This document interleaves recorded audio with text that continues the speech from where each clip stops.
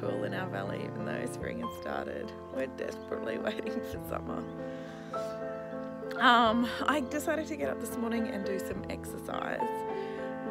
I was inspired by MK Books, who has a challenge where every time she does yoga, she rewards herself with some money, and that's her book buying money. So if she doesn't do her yoga, she doesn't have any money to buy books.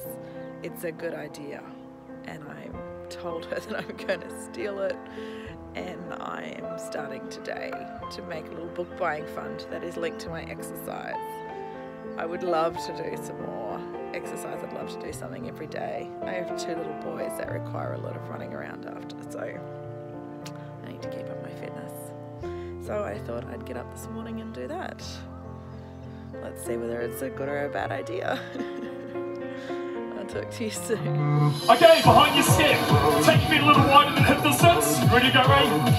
Let's take a bounce to the right side. You go. Right to left. Just shift your body weight from one leg to the other. It's hard. I maybe do planks. Oh my god. Okay. Oh my god. I earned that $1 for my book budget with every one of those planks. Okay, time to get the kids to school.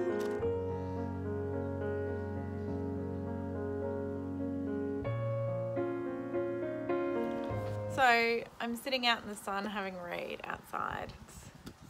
It's a beautiful day, and I'm reading this book, and all of a sudden I hit this sentence. And hang on, let me read it to you. So when time delivered me all too quickly into middle age, and I began looking back over how my life had unfolded and considering the paths untaken, those lulling, undermining what ifs, I never found myself imagining, not even for worse, let alone for better, how things would have been. This book, and that triggered me right back to Life After Life, and the talk about decisions that shape your future and parallel timelines and the what ifs of life. And I'm kind of freaking out and wondering why these 2 books have been put in front of me. Why am I all of a sudden reading, there's so many references to time. I think this book's more about memory and how we shape our memories to be what we want them to be. But this constant talk about time and the circulatory nature of time, as opposed to the parallel nature, and yeah, all of this stuff is being put in front of me, and I'm not too sure why. Should I think about that more, or should I think I'll just keep reading.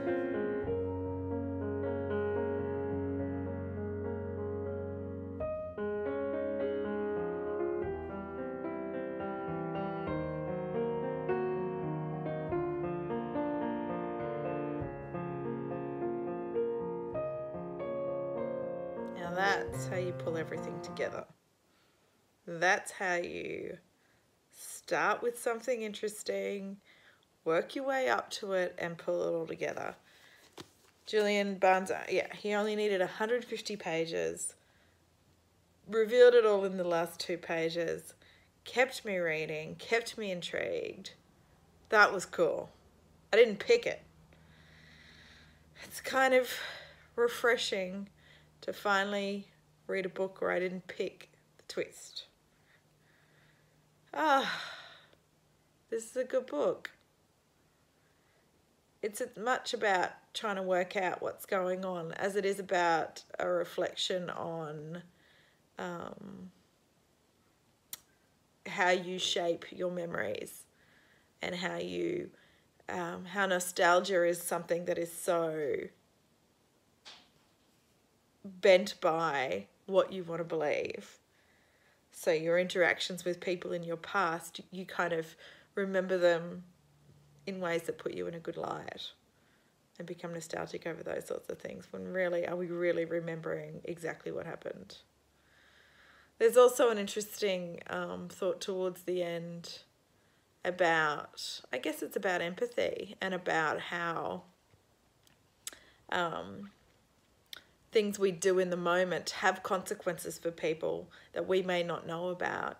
He did something a long time ago, wrote a letter that had quite an interesting, well, it was a really angry letter, and some of the things that he was angry about and wished upon the person that he wrote the letter to came true, and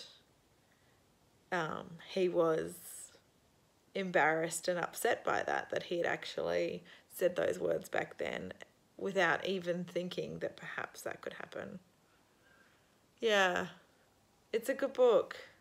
I did some marks. There's a few passages in here that I really like that I will just go back to now and have a read through. But finally, I've read a book that has a good twist in it. Tick. Thank God. I needed it. I really needed it. I like this line that has been, that goes through the book. It's, where is it? A long time ago in class, he claimed that history was the lies of the victors. And his friend said, as long as you remember that it is also the self-delusions of the defeated. I like that line. That interests me. I also like this passage. Where is it? Which is all about maybe living the life that you're supposed to live and how it's passionless, and if you just, you know, get married and have the kids and do all the things that you're supposed to do, is that enough? And when you get to the end of your life, is that enough? Or do you regret the things not done? I know that's kind of cliche and all that sort of stuff, but I thought this passage was really cool. It's something I think about a lot. And I try and make sure that we don't live in the society cookie cutter, and we haven't so far. Even though we've got the house with the kids, it's still about living outside of the boundaries that are placed on you by society, I think. So that's why this really stuck with me. Yeah, okay, good book. I'm giving it 4 stars. I liked it. I liked it a lot. So I just added the sense of an ending to the top of my stack for September. This is what I've read so far in September. Yeah. And then this is what I'm picking up now. I'm kind of scared too. I didn't have the love for My Brilliant Friend that everybody else did. I found it, I don't know, is boring the right word? I read it a long time ago. But it just wasn't, it didn't captivate me at all. The only reason I've picked this up is because of Kendra Winchester, who in her Women in Translation month read a lot of Elena Ferrante and really talked a bit more about the subplots and all that, the themes that run through her books.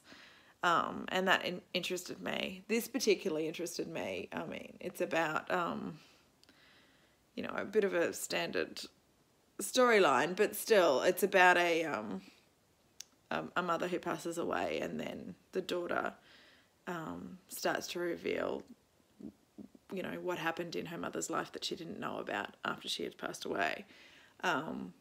And starts to understand that her mother had a life, her mother was a person.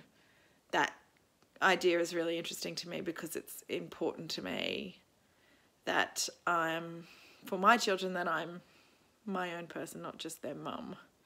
So, and I would like them to realise that before I died and understand that that's how it works, especially with 2 boys. It's important that they understand. For me, I think it's important that they understand, what a woman really is, what a strong woman really is, what an independent woman really is, and that we're not just all here to give birth to them and then attend to their every need. Anyway. So that whole thing really resonates with me, So I thought I would pick this one up next. It's the next one to go back to the library anyway, so I don't want that creaky librarian on my case. The kids are still out at tennis again, so I'm gonna make a cup of tea and start this now.